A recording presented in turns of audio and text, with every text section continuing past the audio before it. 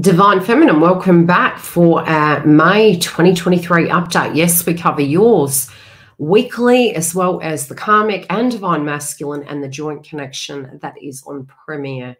If you do want this content ahead of the crowd, you can jump through and gain such through our VIP membership on YouTube. Without further ado, let's take a look at the cards and see what I see coming through for you guys. Okay, straight off the bat, the one thing I am seeing is you may need to recoup for a minute. You may need to get your bearings. And I think you're trying to take stock of what the next step is to do. Now, for some of you, it might have been some information or transformation has come through.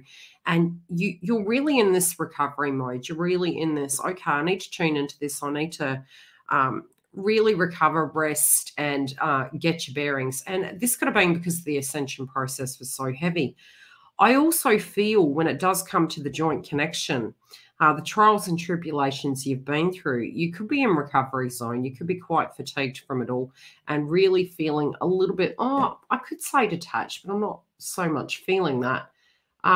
Just taking a moment, needing to take a moment to reflect. Some of you are needing to nurture yourselves as we do move into this month. You could, like I said, we just did move through an eclipse. We're moving towards another one, so gaining your bearings. You could be up in your head quite a bit and something might not completely make sense. And I think you're guided to try and step away from that, especially if whatever this conundrum is, be it it's you've been in communication with this individual, information has come in, or the ascension process has been too heavy. It does feel like you do need to have a little bit of R&R here.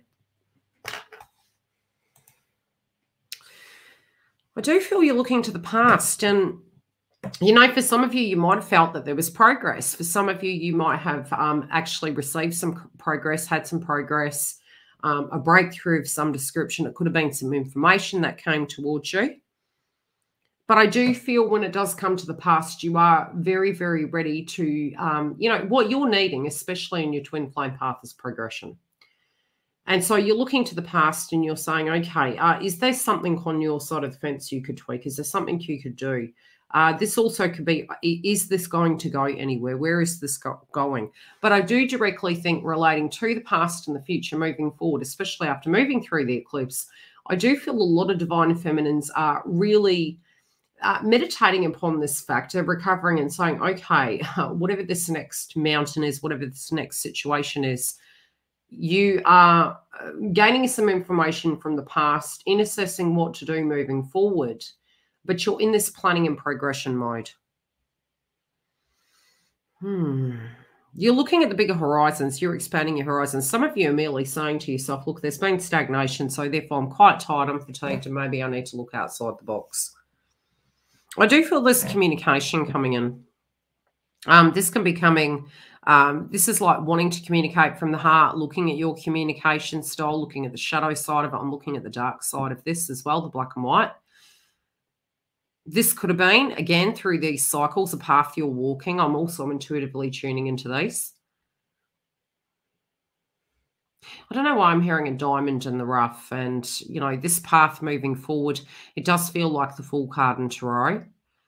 But it's quite circular. Whatever this is, it's circular. It's like you could be having flashbacks, but definitely from where you're moving, it's actually going to pick up pace.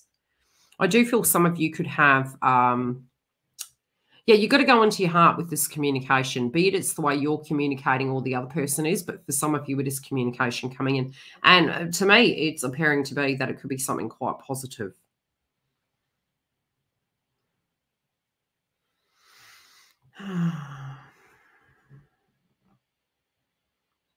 I do feel you could be up in your head with this, though. You know, it's almost like that notion when we're, you know, something's too good to be true. Another way we could interpret this is, especially during a Mercury retrograde, there's always that to be, oh, is the person only coming back because it's Mercury retrograde?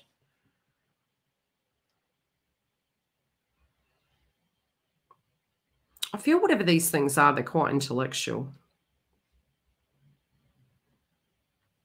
My advice would be to try to not be too critical on yourself, but also you could be shining bright like a diamond. You could have some grand ideas, and I do feel they're in their beginning infant stage.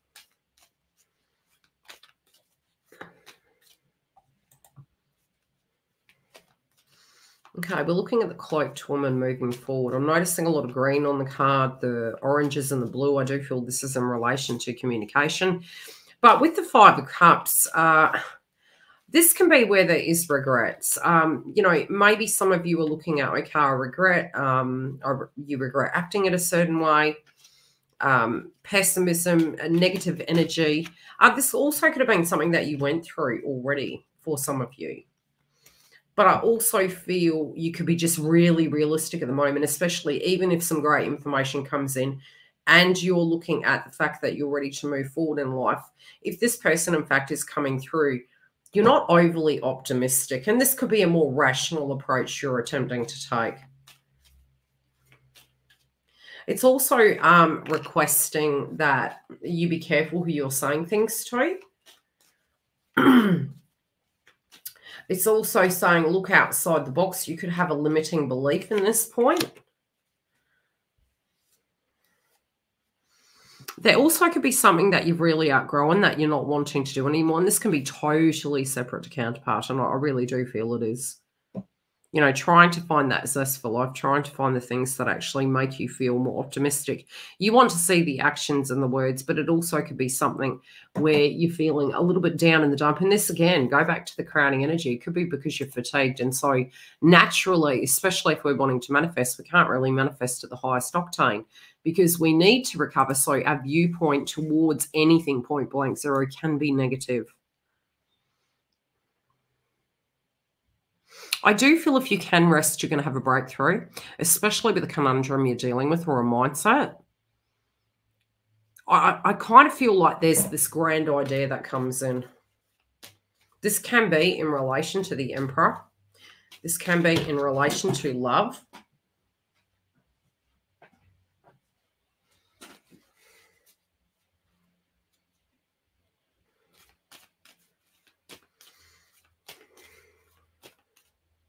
Okay, who is the Emperor here, please? Oh, look, I definitely... Oh, okay. Yeah, it could be your mindset change, especially if this person has been trying to come in and they're coming in the evening, or this can be with your ascension process or in the 3D with communication. Something's keeping you up at night as well. This could be, are they going to be able to be the Emperor? Are they going to be ascended? Can I trust this person?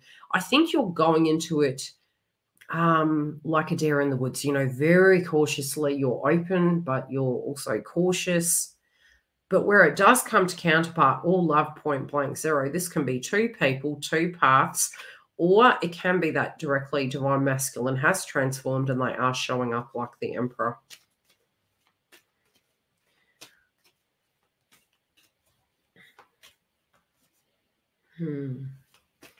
Yeah, you're wondering what a divine connection looks like. It's funny because we've got the Emperor here and we've got the Empress. This is a spiritual connection, to say the least. And this can be where the both of you through this path, through, even though there has been negative things that have happened, even though you're going to have a mental breakthrough. But this mental breakthrough it can be something on your side of the fence, but also feel an approach you're going to be able to implement is going to give you a better outcome. Yeah, something you spiritually haven't let go of is coming up to be readdressed. Let's find out what that is. There's something that hasn't quite... That's another thing. Some of you are just simply thinking, oh, has this karmic cycle ended or are we going to go for another rerun?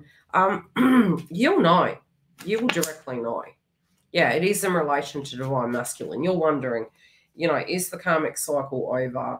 And that can just be with the way they're relating to you. Some of you can just be feeling that maybe it's so because they're in a karmic relationship. For some, not all.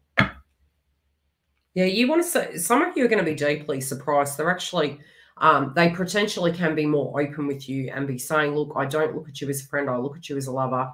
I really see this going the distance. And if they have had this massive change of attitude, for some of you, that can be very surprising. Others, I do feel you're just meditating upon this and you're really thinking to yourself, okay, if this is a divine connection, what am I missing here? Is it to do with healing? Is it to do with my attitude towards the connection? I'm very, very tired. How can I persevere forward? I don't want to have to deal with another mountain.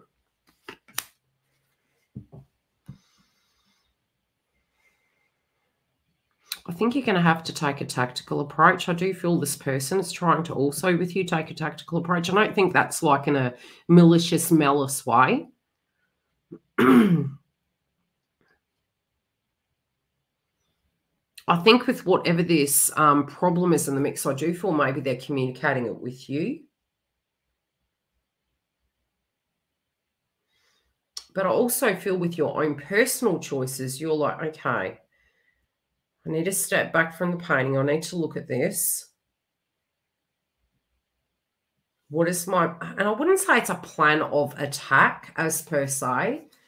It's this, it's a map. You're mapping your life, but you're wanting to gain success. So you're stepping back and you're intuitively tuning into it. There could have been a little bit of ego involved, which is very common, especially after an eclipse.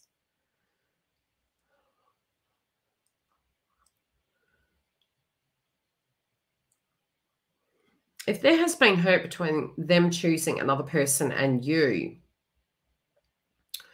this feels very close. Some of you could be on the precipice of change here. I do feel many of you know that you will be willing to work with this person if they can come back in a responsible way, looking like they're interested, looking like they're ready to invest in it. And you know, it's almost like I do feel Divine Feminine has a few questions. They're like, okay, I am apprehensive here. I'm ready to walk down that road. I'm open to the road, you know, being clear for me. I know there's a new chapter coming. Which way will I go? What will be waiting for me, especially after this next moon cycle? What will be waiting for me? But in the mix of it, you kind of know that something here needs to be rethought. Now, I also think you do have some other things going on in your life that are also adding to this. So how would I explain that? It's not only the divine connection, but it's also personal situations that you have maybe some conundrums with. This could be a business venture. It might be a plan of attack. It could be towards your family or where you directly stand on the map of your life. You're looking to the past here with these grand ideas that have fruition possibilities, like fruitful opportunities to come. But you're trying to, in the mix, to look at it and go, okay, how can I actually implement these changes for them to be successful? You may need to give it about a week for this to all make sense. But I do feel somebody is giving you, again, this came through in one of the Divine Masculines reads. It's almost like you are going to be the star of the show.